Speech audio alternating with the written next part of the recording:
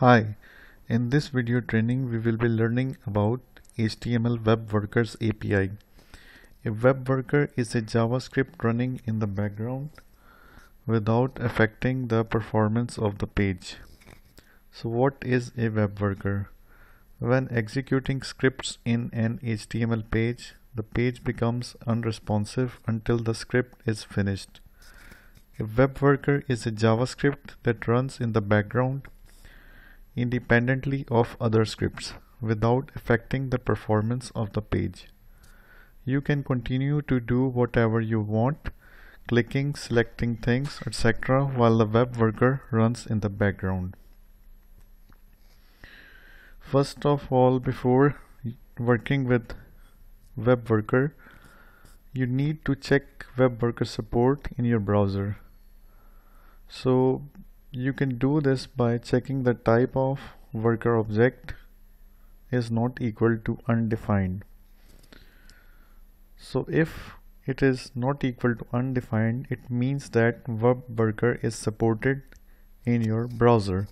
So let's see this in example. Okay, I'm going to create a project file html web worker.html. Okay, and okay, I'm going to write script. Okay, and this will be if type of worker is not equal to undefined, this means that yippee, my browser supports web worker. Okay, else we can say sorry, no support web worker. Okay, to save this file and go to console, we're going to run this html web worker.html.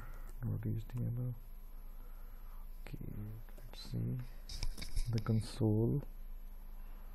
You see I have the output yippee, my browser supports web worker, because my browser does support the web worker. That's why we got this output on the console. Okay, let's create a web worker file, and it will be an external JavaScript file, and this script basically counts, and the script is stored in the demo_workers.js. so let's create a new file, and variable I equals 0, and then we have function timed count. Timed count. Okay, what we are going to do is we will be going to increment the value of I and adding 1 to it. Then we are going to send this as post message the browser, and we are going to add a delay with the set timeout function, and you can say timed count, and we can set 500 millisecond delay, and we call this function timed count. Okay, yeah, okay, let's save this file as demo_workers.js. okay, I have saved this file, and let's go to the next step. The important part of the code above is the post message function, which is used to post a message back to the HTML page. Normally web workers are not used for such simple scripts, but for more CPU intensive tasks. Okay, now that we have the web worker file, we need to call it from an HTML page. The following lines checks if the worker already exists. If not, it creates a new web worker object and runs the code in demo workers.js. So we can say if type of w equals undefined, then we can create an object w equals new worker demo workers.js.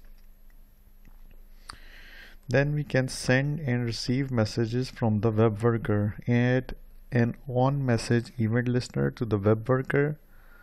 w.on message function event document.get element by id result in an HTML event.data. So when the web worker posts a message, the code within the event listener is executed. The data from the web worker is stored in event.data. So let's see how to terminate a web worker. When a web worker object is created, it will continue to listen for messages even after the external script is finished until it is terminated. To terminate a web worker and free browser computer resources, use the terminate method w.terminate. And if you want to reuse the web worker, you set it to undefined. After it has been terminated, you can reuse the code. So let's look at the full example and build this example in our code.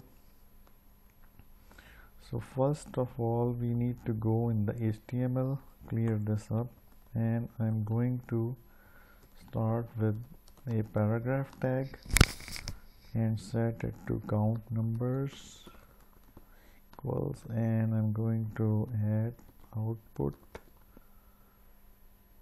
id result, and let's close the output tag, and then we have the paragraph tag closed.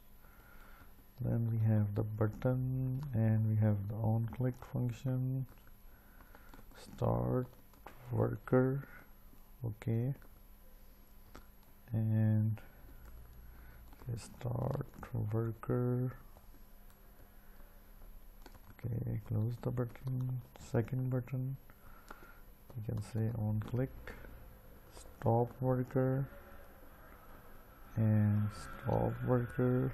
So we have two buttons, one is to stop the worker and one is to start the worker.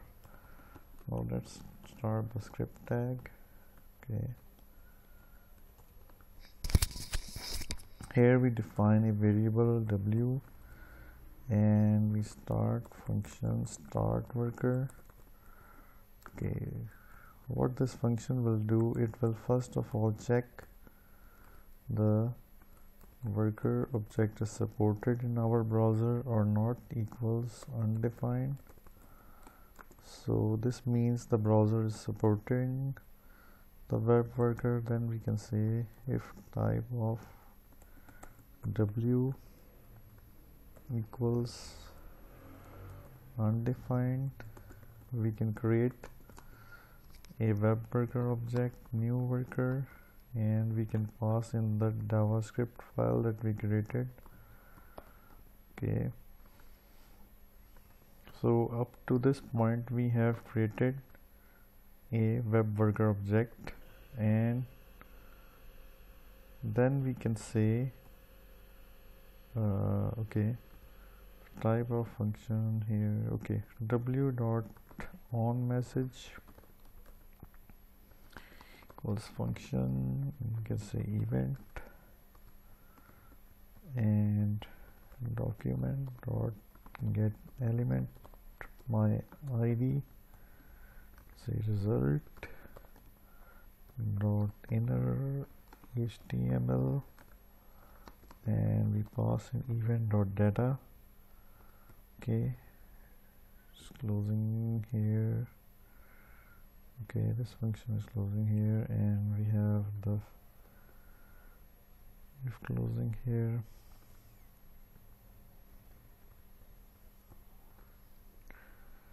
And in the else part we have sorry no WebSockets.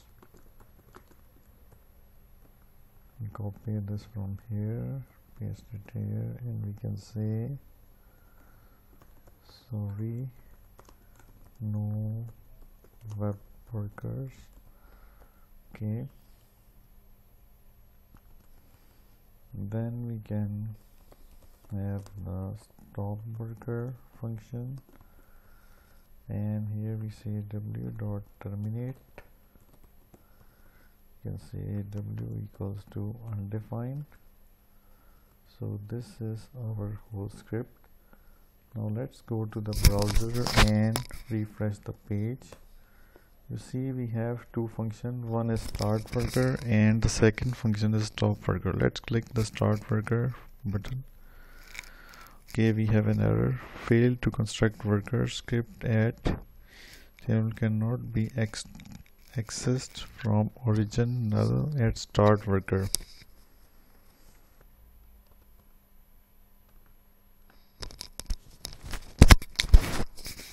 Okay, this wasn't working as opening it directly in the browser, so I copied them to my web server folder, Apache, that is a R&D folder, and I copied both the files html_webworker.html and javascript_webworkers, sorry, that is demo_workers.js file.